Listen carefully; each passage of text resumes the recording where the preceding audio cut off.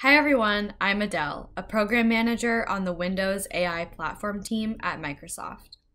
Today, I'll be showing you how to use DirectML as a hardware-accelerated backend for AI training, compatible with TensorFlow and PyTorch on Windows and the Windows subsystem for Linux, WSL2. By the end of the video, you'll have an overview of the advantages of DirectML for AI training and know how to get started training your own models. I'll also touch on how you can use DirectML to accelerate the inferencing of those models on any Windows device. I'll be sharing a lot of resources throughout the video so that you can follow along and stay connected with the DirectML team. So all of the resources I mention are linked in the video description below. So first, let's get started with an overview of DirectML. DirectML sits within a tightly integrated stack of technologies built into Windows we call the Windows AI platform. Each layer has a specific purpose, and together they give you the combined promise of high performance and ease of use with large-scale hardware reach. The Windows AI platform aims to make the job of training and inferencing an AI model in Windows applications a lot easier. We do that by providing one platform that works across the breadth of Windows devices. There's a lot of burden and cost associated with using hardware-specific libraries, multiple inference libraries, etc. So the Windows AI platform is here to mitigate that burden.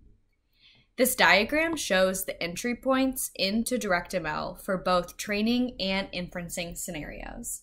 For now, we'll be focusing on the TensorFlow and PyTorch entry points for training scenarios, and then later I'll talk more about windowsai and the Onyx runtime for inferencing scenarios. DirectML specifically makes hardware acceleration possible on any D3D12 GPU. It is a low-level API that uses DirectX commands to provide an operator-level control of scheduling and managing the lifetime of your resources and memory allocations.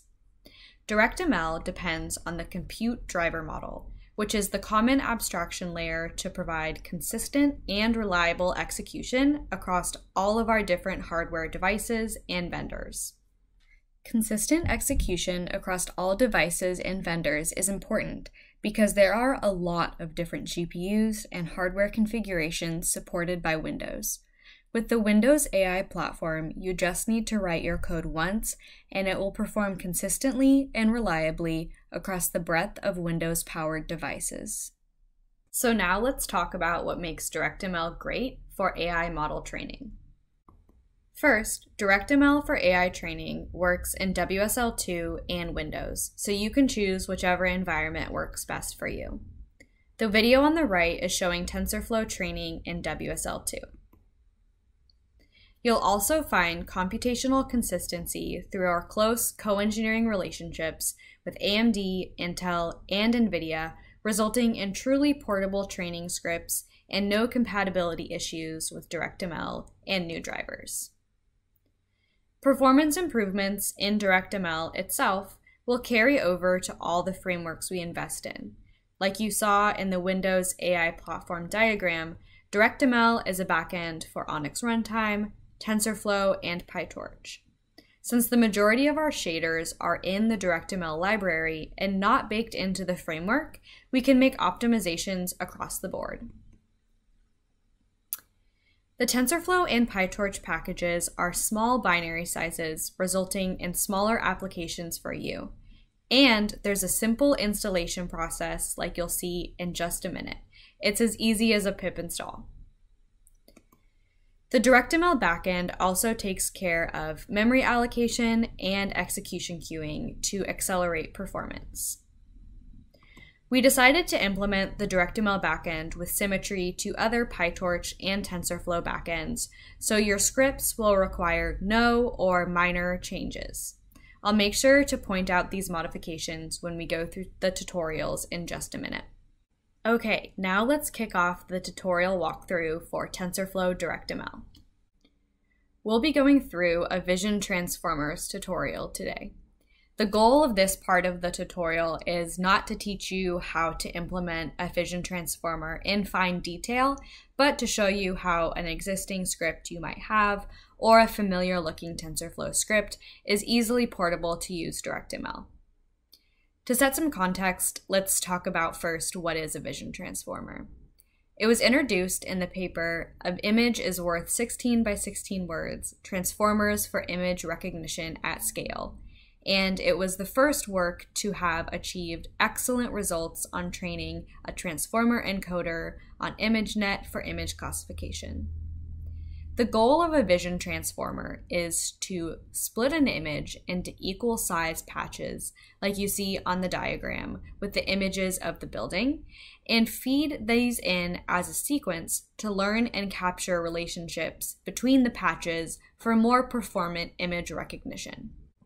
You can find the source code for this tutorial on the DirectML GitHub repository. There is a folder for TensorFlow where we have a few samples, including this Vision Transformers one. The list on the right shows the file contents of this tutorial, and I'll walk through the key components of constructing and training the model, and then we'll have a video demo at the end. So step 0, let's set up. Here it is. All you need to do to use TensorFlow DirectML is a pip install TensorFlow-DirectML command into a Python environment of your choice on Windows or WSL. And that's it. Now it will work. For TensorFlow DirectML, there are no other code changes necessary. So the rest of these steps will likely be familiar. We're going to download the data and then everything here in the requirements text page. And then for best practices and results, we have some data augmentations to perform before training, so we'd run that data augmentations Python script. The first thing we do with Vision Transformers is extract those smaller equal size patches. On the left, you see we have the train script, where highlighted we have a predefined patch size and stride. On the right, in our model file, on the highlighted line is where we flatten the patch into a single 48-dimensional vector as our input to our patch projection layer. The patch projection layer is defined here in the model file, highlighted on line 58. The dense layer we define embeds each original flattened patch into the correctly sized embedding. In transformers, we need a way to encode the relative position in which the patch appears in the image. Adding this positional encoding in the model file highlighted on line 61 enables the patch embeddings to also represent positional information. Now the patch embeddings are fed into a series of transformer encoder blocks, which each contain a multi-head self-attention layer, or MHA. This is taken care of in the MHA Python script. The output of this script will produce the prediction vector. The final step is calculating the loss and gradient descent. This is in the train Python script, and let's start a video demo of this now. So the first thing I'm going to do is create my Python environment.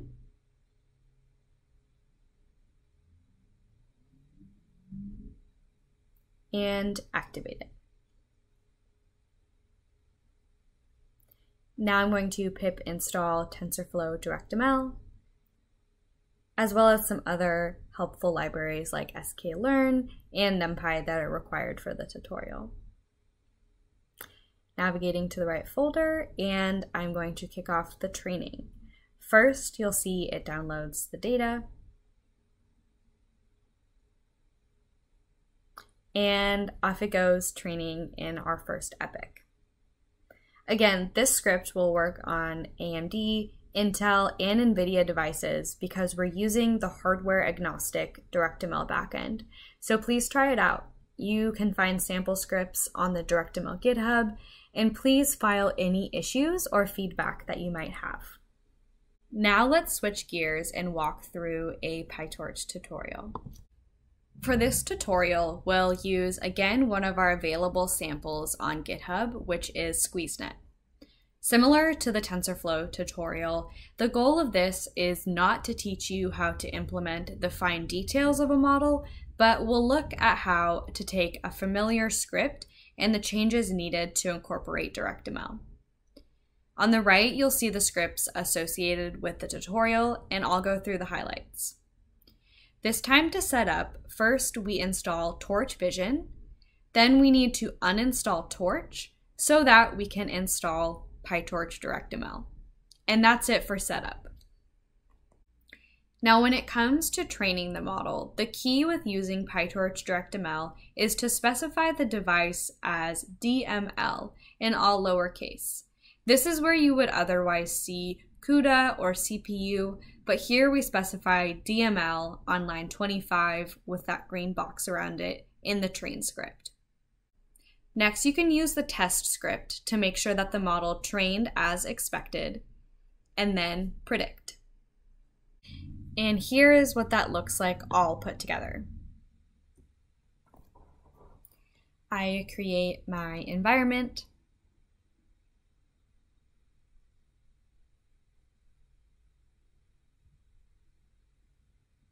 and activate it. Now I pip install Torch Vision. And I want to uninstall the Torch so that I can reinstall PyTorch DirectML.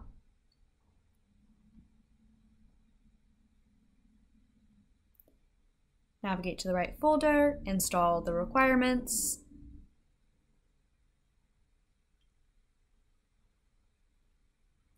download the data, and we'll kick off the train script. And it's off and running in its first epoch. For the last part of the video, I'll show you how to take either of those training scripts and inference them using DirectML. Let's go back to our diagram of the Windows AI platform. We went through both training entry points on the left, so let's focus on the right-hand side for the inferencing scenarios. WindowsML is our API for integrating ONNX machine learning models easily into your application. A quick note on ONNX. Microsoft and a community of partners created ONNX as an open standard for representing machine learning models. Models from many frameworks, including TensorFlow, PyTorch, scikit-learn, or Keras, can be converted to the ONNX standard format. Once the models are in the ONNX format, they can run on a variety of platforms and devices. We'll talk more about this conversion in just a moment. Core to our ML inferencing technology is the ONNX runtime, another tool built by Microsoft using the ONNX standard. The ONNX runtime gives developers an inference engine with highly optimized CPU performance and is designed to work in a cross-platform neutral way. WindowsML works on top of the ONNX runtime to leverage the full compute power of your Windows device to get maximum performance. That's where we have DirectML as our optimized GPU path for hardware acceleration. The first step to inferencing a model with WindowsML is converting to ONNX. PyTorch actually has a built-in function to convert to ONNX. We have this in our samples, and it is in the PyTorch documentation as well. And for TensorFlow, we recommend using ONNX ML tools. This is a tool that enables you to convert models from a variety of different machine learning frameworks like TensorFlow or scikit-learn, Keras, etc. You can pip install ONNX ML tools and find additional documentation on the ONNX repo. After you convert your model to ONNX, you just have to call into the WindowsML APIs. We have a variety of samples on the WindowsML GitHub, including the sample you see on the screen, which shows you how to take an image classification model, like the ones we just trained, and convert it into a simple classification app. You can find all the information you need on our docs, which you can find at aka.ms/windowsai. To create an app with WindowsML, there are 4 main calls into the APIs. First, you define a learning model object, which loads your model into memory and starts a session. Then you bind the model inputs to the hardware, so you define either the CPU or the GPU, which will use DirectML. Then you call the evaluate of that model, and it runs the inference. Last, you extract the model outputs and make the outputs useful. Like this image classification model, we had to map to the correct labels, and then we displayed the result. Like I mentioned, we have a variety of inferencing samples up, from image classification to object detection to tabular data analysis, so I encourage you to check it out.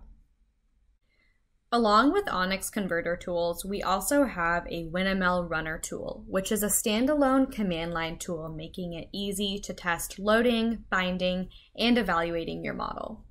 This is great when iterating on trained models or testing out various hardware configurations. You don't have to build an app to call into the APIs to see if your Onyx model will work with WindowsML and DirectML. You can just use this command line tool. You can download WinML Runner on the Windows Machine Learning GitHub.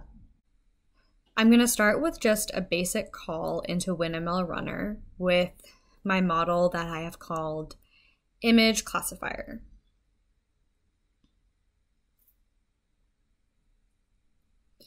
And this is what a successful run looks like. You can see it ran on CPU and GPU successfully.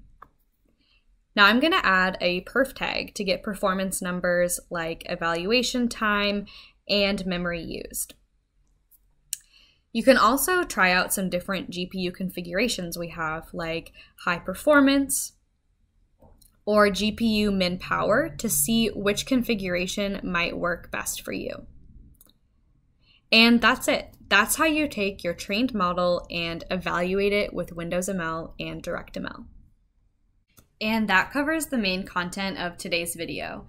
Hopefully now you have a better understanding of the advantages of a DirectML backend for AI training and how to get started training your own models. We would love to hear from and stay connected with you, so please take advantage of our GitHub repositories to give us feedback from any issues you have, your experience using DirectML, and the kinds of models you're working on. Specifically, the link to the DirectML repo has the training scripts, and the Windows Machine Learning repo has the inferencing scripts. Also, please subscribe to our blog at aka.ms/winaiblog.